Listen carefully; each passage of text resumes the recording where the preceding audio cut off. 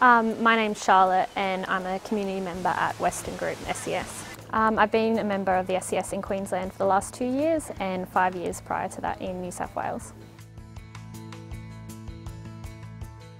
During a disaster, our main role is responding to community calls for any damage that's happened to their properties and helping them prevent any further damage from happening.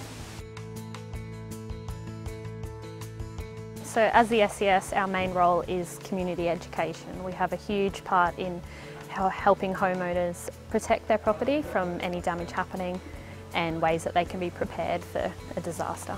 So as a teacher in Brisbane, it's so important for the kids to know that these natural disasters that happen around us, they can happen at any time and how it's going to affect them and their families. The kids are always full of questions. They have a lot of what if questions about what is going to happen, and I think it's just really important for them to understand that it's going to be okay. We just need to be prepared for what's going to happen. It's easy for the kids to help with some of the cleaning that can be done around the house, whether the parent's up on a ladder clearing out the gutters, the kids can be down helping removing the leaves and some of the smaller branches, and just making sure they're aware of what the plan is if there's a disaster.